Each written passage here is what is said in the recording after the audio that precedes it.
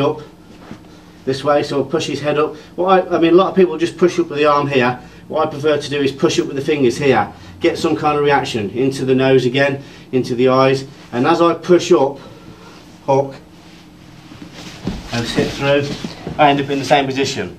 Now if you look at Al do exactly the same, he gets his T-bar there, which is very strong. I can't crush him now. So from here, he pushes up with his fingers and sits through.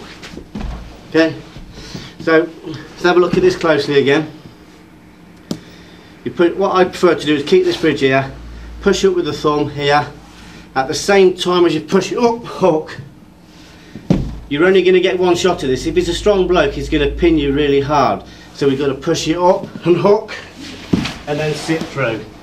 Same way again, the opposite side. Push up. Again, so I'm on my side. The option from here as well is if I push up and hook, is to tie my legs off here and come for a choke, a triangular choke. Okay, so just have a quick sit up a minute. Okay, so we've got a T-bar here. A good way again is just to throw your legs up and sit up. If you look at Alan doing it, just throw your legs up and sit up.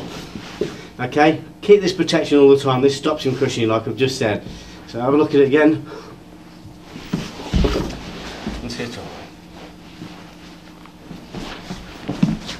It takes quite a lot of strength, so you use the momentum of your legs to get it up. Just look at it one more time.